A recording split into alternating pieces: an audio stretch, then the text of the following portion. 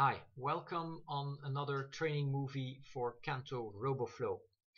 In this movie we will focus on installation tips for Roboflow.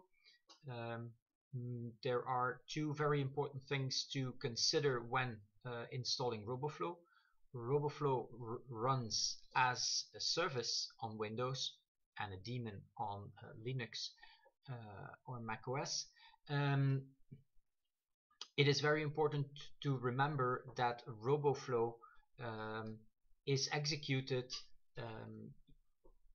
from this service and runs as a certain user. That user out of the box is a local system user, your local system account, and usually that user does not have enough permissions. So most of the time it's better to have a domain user or an administrator or whatever account that has full permissions on to access your network. If Roboflow has to access network drives or network volumes or network shares. And also do not forget that Roboflow writes inside its own folder. There's a logs folder and other folders in which it stores the settings in this folder, so it requires read-write permissions in those folders. So you have to run the Roboflow service with that particular user that has the permissions to do that. A second very important thing is that Roboflow takes up a lot of resources, cataloging files, converting files, and for that it is necessary daily to be able to free those resources. That is why when you install Roboflow, you should always install it with a scheduled task. So let me quickly show you how this is done.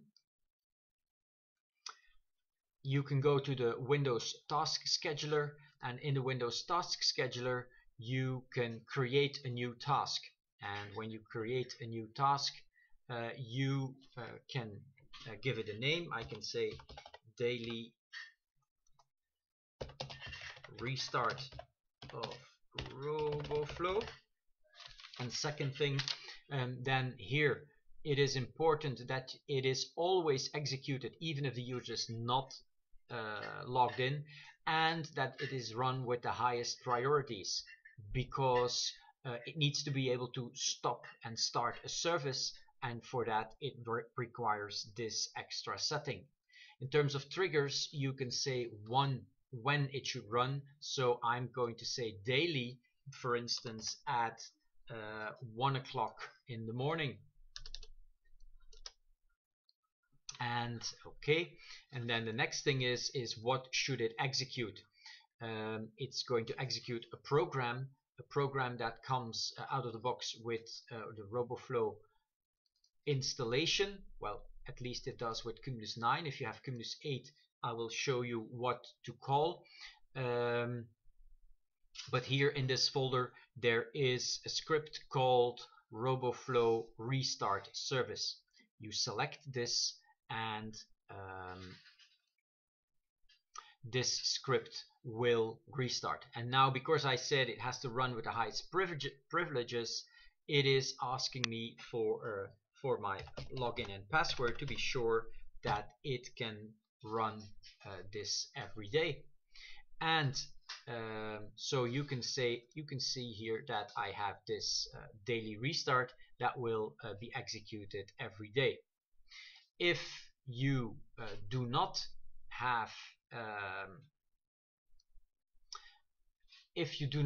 this task, then if you do not have this script, then you can go here into Canto Roboflow, and I'll show you what this batch file has. So all you have to do in this batch file is actually, if I edit it in Notepad, you will see is it goes to the directory that it is called from, so the Roboflow directory, and then this instruction is actually what you will find in the Roboflow stop script. This is exactly the Roboflow stop script.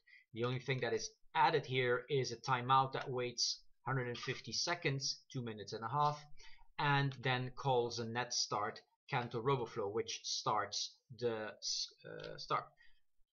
Roboflow service. I usually even add something more just to be sure. It's not a good idea to do an immediate net stop of the service because Roboflow has things running in memory, and this would just cancel these processes like database connections, writing in the database, etc. That is why we do it with this first instruction that actually sends a telnet command to Roboflow telling it to stop.